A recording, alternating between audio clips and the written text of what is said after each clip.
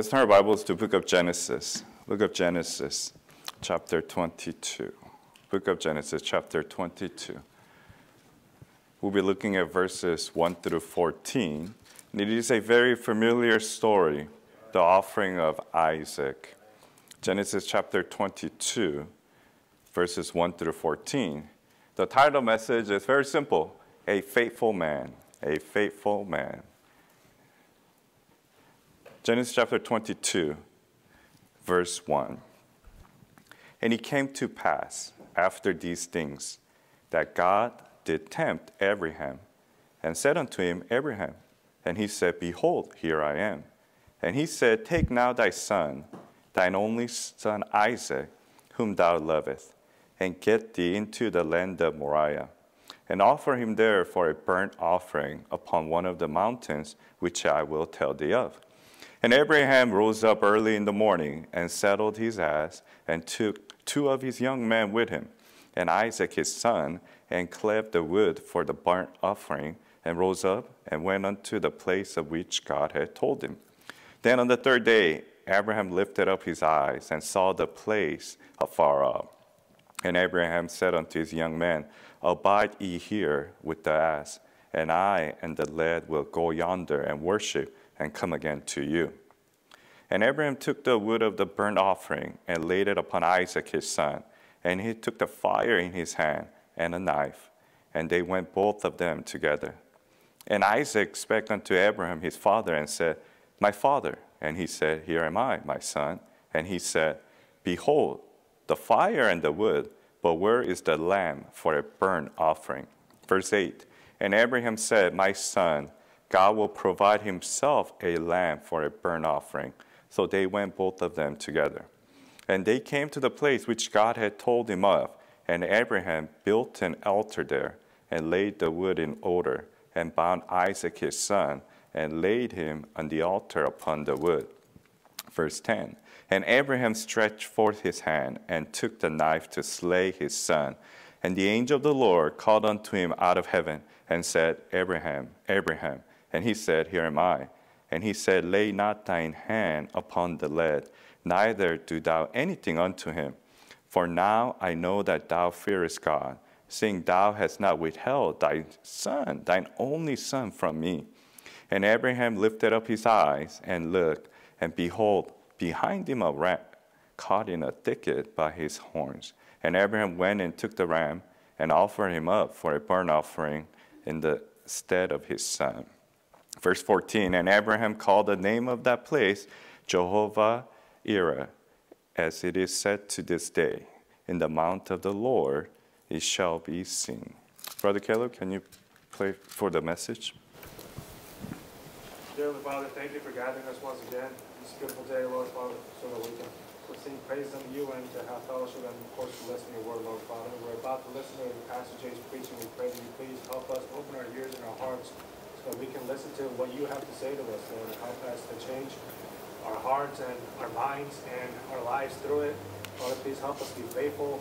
Whatever is that may be distracting us, Lord, whatever heartaches that we have, whatever hardships that we may have, Lord, please help us to put it aside, Lord, and help us to keep our eyes on you as we listen to this preaching, Lord Father. We pray that you please bless us for the rest of the day, Lord Father.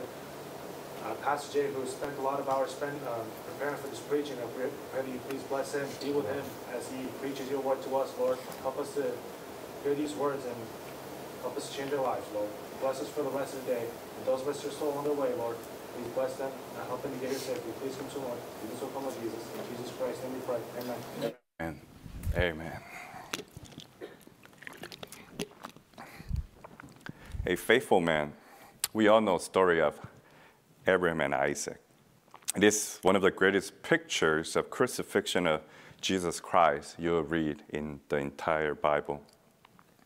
One of the ways to get a blessing out of the Old Testament is to study the types found in it. Yeah. You should read the Old Testament. Some people don't read the Old Testament. They just stick with the New Testament. But you need to read the whole Bible because you get a lot of blessing out of it. In these historical accounts written in the Old Testament, there are types of New Testament doctrine that you can see, and the New Testament events such as this. this typology of Old Testament shows you that someone besides the human authors wrote the book. So that's why it's God inspired. I mean, who'd have thunk it, right? You know, this picture of Abraham, Isaac is the picture of Jesus Christ dying on the cross for you and me. The crucifixion took place AD 33. So thousands of years before, it was already prophesied. However, many of the new versions corrupt this doctrine. Why? Because they change verse 8. You know, when we look at verse 8, the Bible says God will provide himself a lamb for a burnt offering. So he's providing himself. That's Lord Jesus Christ, God himself. It shows the Trinity, but other versions change it. God will provide for himself. And you could see the difference. That's why it is very important for anybody who wants to learn the Word of God, grow in the faith, you use the right Word of God, which is King James Bible. A faithful man is hard to find this day and age. If you could have maybe 5 faithful friends in your life, you're a blessed person. When I mean faithful, they will be on your side and they will obey, do without any hesitation with their own life on the line. If you have 5 of those people in your life, you're a very blessed person. If you even have 3, you're blessed. If you have 2, you're still blessed. Even 1, you should be thankful. Many people this day and age are very unfaithful. Why? Because people are selfish. They only want what's good for themselves. They only strive to meet people. Why? So that it could be a benefit to their own lives. So being faithful is trusting and doing your best, obeying God's word. Simple as that. If you obey God's word, no matter what the occasion, situation, and circumstance is, you're being faithful. And you don't have to think too deep about it. You know, how can I be faithful? Right? Just be faithful to God's word. Right? If God's word said, obey your parents, then you obey your parents. Right? Love your wives, husbands, you love your wives, right? You know, obey your husbands, you obey your husbands, right? So you just believe and obey what the Bible says, then you will be faithful. But how many faithful men are out there this day and age? The character of these Christians in this day and age are worse than unsaved people even in the 80s, 70s, 50s, even before 2000. It has really deteriorated. It's gone down the toilet. You know, people don't have any backbones anymore. They don't stand up for anything. You know, you're like a chameleon. Even as a saved Christian, you can't act like a chameleon. You can't act like the world. You're a chameleon. If someone says this, you go that way. If someone says that, you go that way. You get swayed very easily. So, typical characteristic of an unfaithful person is that they don't stand for anything. They just go whatever news says, or they go whatever any friend says, you know, anybody says. Christian should always stand for the Word of God, no matter what the situation is.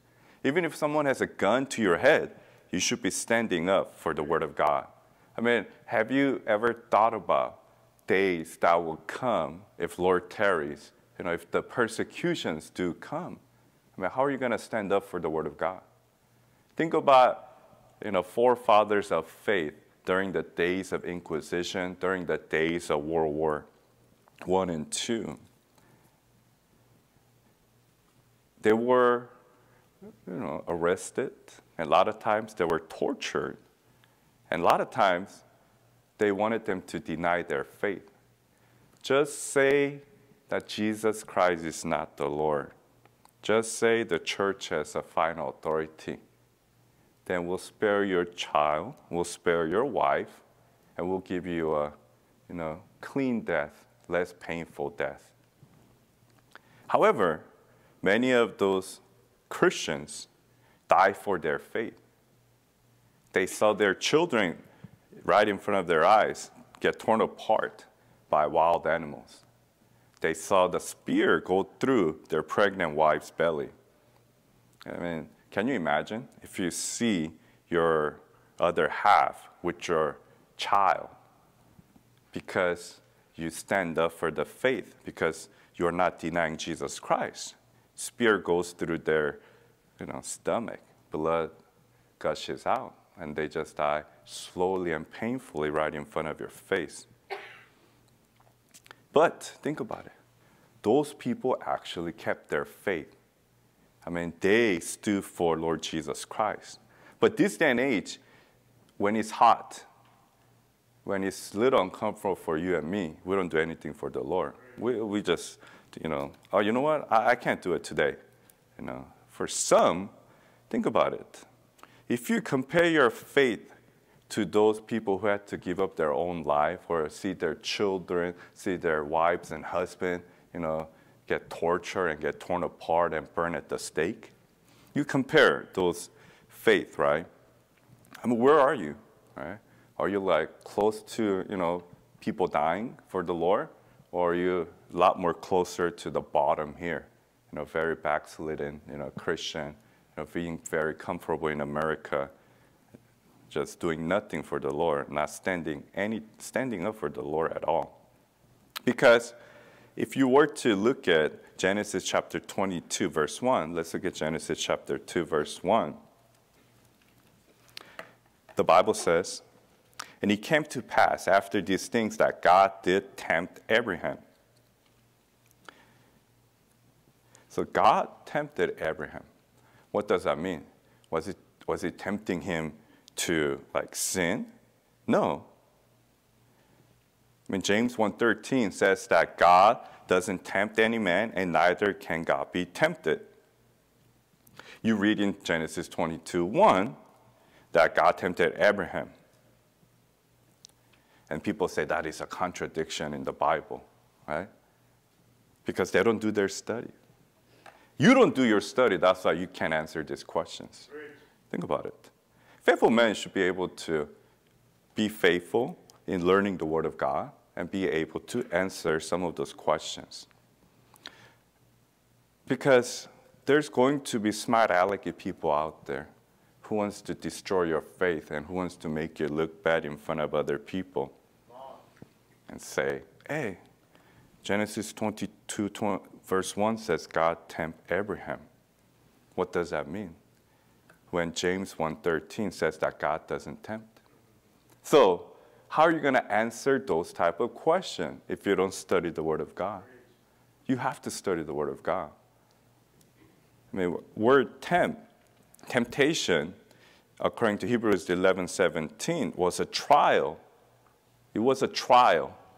It was a test to see if Abraham loved God more than he loved his own son. It was a trial to see if he believed the promises of God. So this temptation we're looking at is a trial. It's a test. Then what does that tell you? God will test you. That's number one thing. If you are a child of God, the first thing that I want to tell you is that Christian is going to be tempted, as in you will be tested. God doesn't do anything with a man. God doesn't do anything with a person until he tries that person out. Amen. He has to shake you and see what falls out. He has to shake you and see if you are willing to stand. Sadly, many people, when they get tried and tested, they fall. And they deny Jesus Christ. They deny their faith. Anybody can talk, as they say, right? Anybody could just say things. However, how many can really put it into action? Because faithful men not only talks, but they walk the walk. If you tell God that, God, I will not commit this sin, then be faithful to it. I mean, we know that you and I are human, and we will fall here and there. But a true faithful man will do and go until they're about to die to keep that promise or to be faithful. You know, there's a chick tract called Holy Joe. It's about an army person. You know, it's a great story. And it's actually written based on a testimony of a soldier, a Christian in the army. So that Christian will kneel down by his bed and pray after lights are out. Think about it. You have a bunch of, wild, those soldiers, very rough and tough, right? Foul-mouthed people. And they're in a barrack, right? And there are a bunch of people in there. And he would actually kneel down by his bed and pray after lights are out. So the first night, the other guys in the barracks threw their boots at him. Well, they see. So they start throwing their boots at him. What did this Christian do? What did Holy Joe do? He shined them and put them back beside their beds.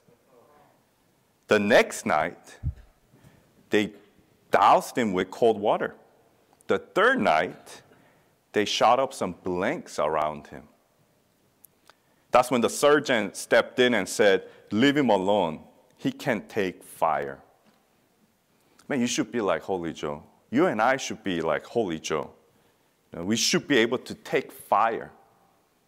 We should be able to stand up for the faith.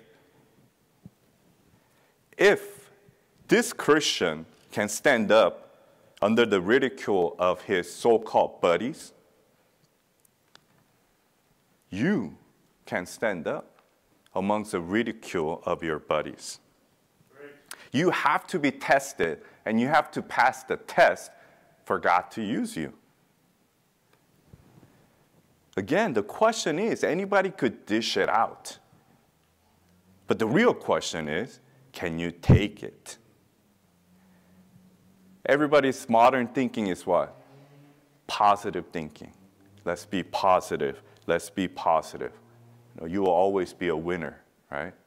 I mean, if I were to just try to grow our numbers and, get a lot of views in our channel, all I have to say is you're a winner, right? Just like how Abraham was blessed, God will bless you.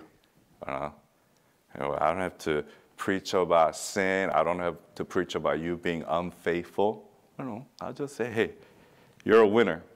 And then this quote that everybody says, believe in yourself, right? How ridiculous is that? If I believe in myself, I'll go down the gutter and probably in jail, right? Many of you guys would just kill yourself. How many people commit suicide who believe in themselves? Right? Many, right? If you continue to believe in yourself, one day you might just kill yourself, jump off the bridge, because results are all like failures. I believe that I could do it. I didn't. Or you could even be like, I did it, but there's nothing more afterwards. Man, I accomplished this goal A, B, C, now what? That's a lot of successful people, doctors, lawyers, businessmen, or whatnot, professors, they die, commit suicide. Why? They believe in themselves, and there's nothing more to it. So you don't really want to believe in yourself. So the test of character is not like whether you can win, because anybody could say, I won, right? But the real question is, how do you take all these beatings that come at you? How do you take all this losing that comes at you? I mean, real character is tested when you lose, right? You lose your money, you lose your friends, you lose your health, you lose your loved ones. That's when your character is tested. And God wants to see how you stand up how you battle during those test times. It's hard, don't get me wrong. I mean, tests are never easy, right? Even ask these kids, if they have to do like AP tests, those hard exams, it's not easy. But life, as Christians, you're going to be tested. And the devil will do anything to make you fail. The devil wants you to be unfaithful. Just like how he tempted Adam and Eve and so many others in the Word of God throughout the history of humankind. The devil just wants you to be unfaithful. That's all he wants. I mean, if you're unfaithful to the Lord Jesus Christ, then he doesn't have to worry about you, right? He's looking for, and he's looking to attack those faithful ones like Job, right? Like Paul. He wants to test. He wants to destroy on devil's standpoint, like a roaring lion. He wants to devour you. He wants to devour me. He wants to completely destroy our faith. That's why you can't be a lackadaisical Christian. You can't be like a wishy-washy, warm water Christian in this Laodicean age. You have to be either hot or cold and just stand up for what's right.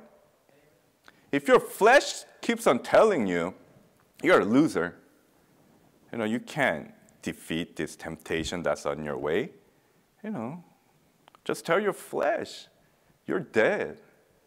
Why am I listening to a dead being, right?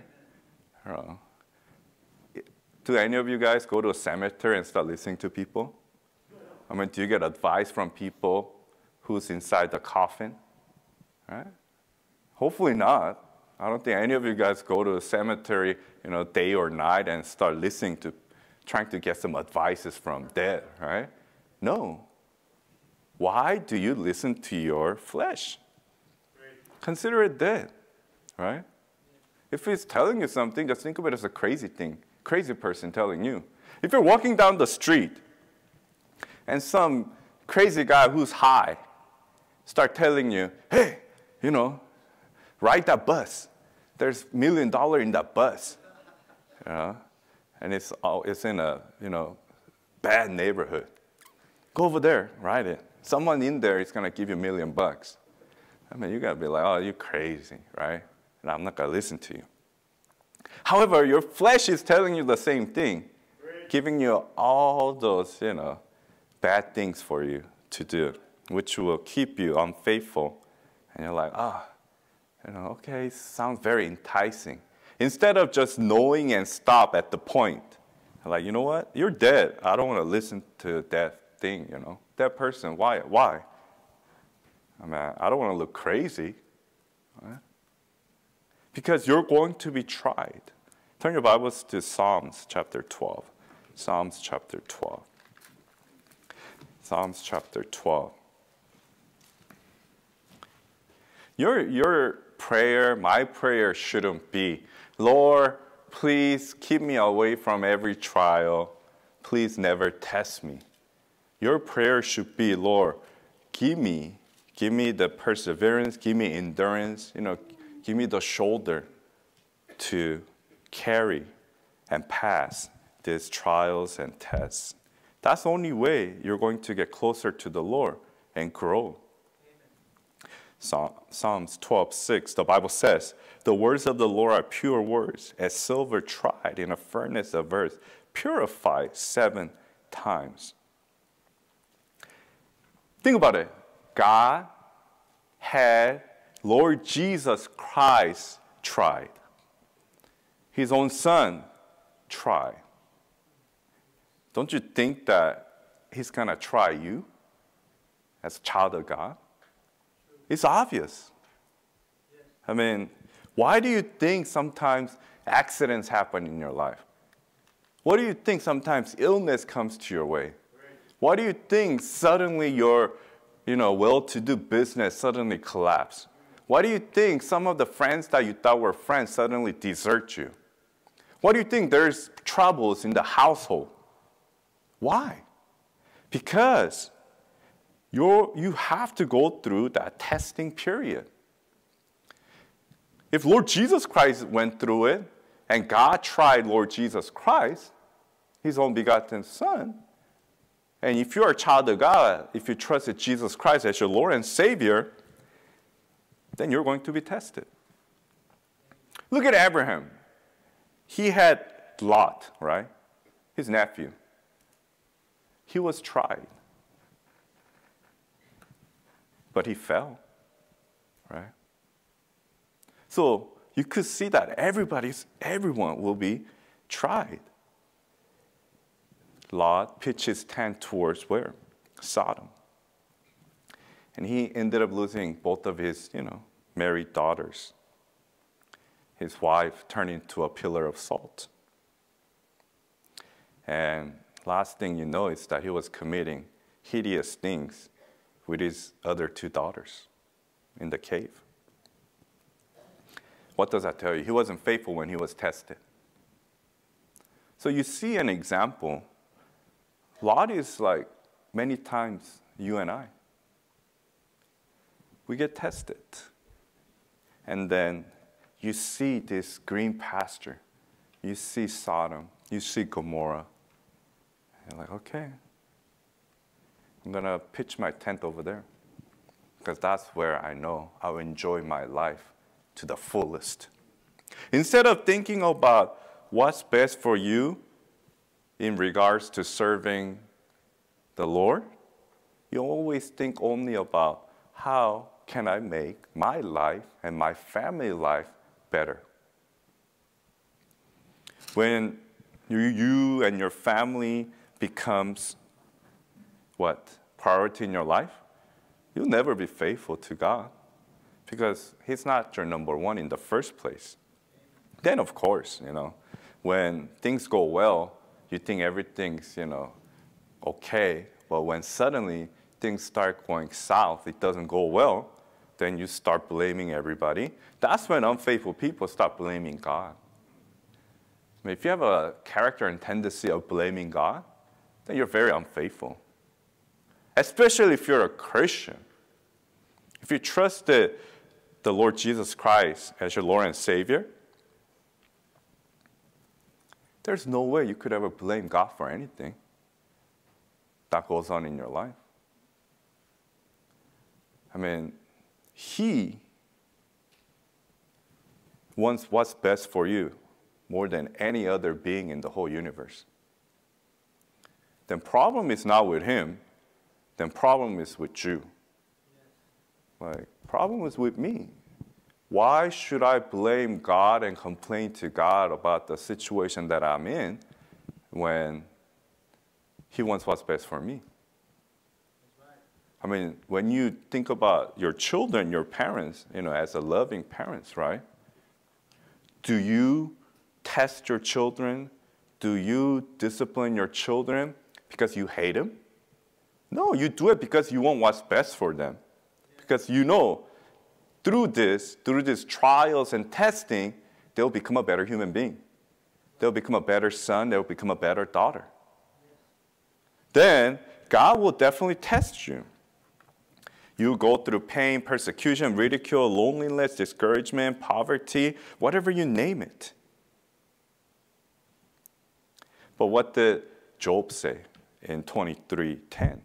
When he had tried me, I shall come forth as gold. We have patch songs, right? I shall come forth as gold. Notice that Abraham is tested on what he loves. So whatever you love, you will be tested on that one. If you love your wife, you got to be tested. If you love your husband, you got to be tested. If you love your children, you're going to be tested. If you love your car, you're going to be tested. If you love your money, you're going to be tested. If you love your physical appearance, you got to be tested. You're going to be tested. Just like Abraham loved Isaac, his son, he was tested. Let's go back to Genesis chapter 22. Genesis chapter 22. You will never be fully tested until you are tested on the things that you love. So if you haven't been tested on things that you love, trial hasn't even started. It's coming along your way. But for some, You are going through it, and you've gone through it. Genesis chapter 22, verse 2. And he said, take now thy son, thine only son Isaac, whom thou lovest, and get thee into the land of Moriah, and offer him there for a burnt offering upon one of the mountains which I will tell thee of. I mean, this is where you see a faithful man, Abraham. Isaac means laughter. So Lord's telling me to kill my laughter for my life. Abraham, I mean, think about it. And then when we look at it, it wasn't just a single day's journey. It's a couple days' journey. I mean, third day, right? He saw the place afar off. Then what do you think was happening? First night, second night, don't you think so many thoughts are going through his head? Yes. I mean, okay, I have to sacrifice my own son, whom I received at an old age, who I named Isaac, whose laughter, who gives me laughter for my life. I'm sure the devil was attacking him 24/7. So you, just like Abraham, will be tested on things that you love. Whatever that is, right? The thing that you love the most, you will be tested. When Jesus Christ was asking, Peter, Simon, son of Jonas, lovest thou me more than these? In John 21:15. That's going to be how it's going to work in your Christian walk. What if the Lord asked you the same question he asked Peter? Lovest thou me more than these? And these will be your most precious things in your life, most lovable things in your life. Lovest thou me more than these? Do you love me more than your son? Do you love me more than your wife? If you don't care about your family, do you love me more than your money? Do you love me more than your fame? Do you love me more than your power? Do you love me more than your physique? Do you love me more than anything? When you don't, what's going to happen? You go through the testing period, and just like Lot, you'll fail. What happened to Lot? He lost everything. I mean, he lost everything. And that's going to happen to you. And that's going to happen to me if we do not pass the test. So you have to think very seriously. I mean, for children, right? And as we went through school, if we don't pass the test, we just fail, right? We just get a grade. That's it. However, in your Christian walk, if you fail the test, and if you don't stay faithful and you become unfaithful, it's not just the grade that you're going to lose. You can lose a lot of things. You could lose your health. You could lose your wife, your husband, your children, your job. You name it, anything. Why? Because the Lord's going to ask you, lovest thou me more than these? I mean, do you love the Lord Jesus Christ more than anything? You say yes, amen, then wait for the testing. It's coming. Because don't think that you could just say, I love you, Lord, more than anything in my life. I give my life to you. Then, okay, Lord, it's going to be like, okay, it's testing time. I tested my own son. I tested Abraham. I tested everybody. Okay, so now it's your turn. Let's see what you got. And Lord does it in a way where you could handle it. He never gives you a burden or test that you cannot handle. So don't give excuses to the Lord, to me, or anybody, who has an ear to hear you. Man, when that testing happened, I couldn't handle it. No. Lord gives you the strength. The Lord gives you everything you need to go through it. And that's what happened to Abraham. Matthew 22:37-38 says what? Jesus said unto him, Thou shalt love the Lord thy God with all thy heart, and with all thy soul, and with all thy mind. This is the first and great commandment. And do you love the Lord more than anything? Literally. Do you love him with all of your heart, with all of your soul, and with all of your mind? I mean, that's a question that you and I have to ask on a daily basis. I mean, today, not yesterday, not when I first got saved, when I was on fire for the Lord, but today, after months, after years and years of, time has passed by as a saved Christian, do I love the Lord with all my heart, with all my soul, and with all my mind? None other comes before the Lord Jesus Christ. That's the question that you and I have to ask on a daily basis. When you wake up and pray in the morning, you got to pray about that. You got to ask yourself about that when you wake up or when you go to sleep. Because one thing you and I know is that the devil is not letting you alone. The devil is roaming, seeking whom he may devour. Abraham was a friend to God. I mean, we say, what a friend we have in Jesus, right? Are you faithful to Lord Jesus Christ? As a faithful man, Abraham went to where God sent him. Are you willing to go wherever God sends you? I mean, that's the next question, right? Are you willing to go wherever God sends you? You're like, I'm so comfortable in California. They have a lot of great food. I can't imagine, going to some other place and enjoying this type of food. So, is food more important to you than serving the Lord? I have too many friends in California. Everywhere is my friend. If I were to go to like some other state, I have nobody, It's not for me. Or you have other excuses. Man, my job's here, I don't think I could bear another job in a different place. Or like, you know what, my spouse will never want me to go anywhere. My family will never want me to go anywhere. When if you're sold out to the Lord, if you want to be faithful to the Lord, and that Lord's telling you, and in your conviction that you need to go somewhere else to serve the Lord, and if you say no to him, you're not a faithful man, woman, child.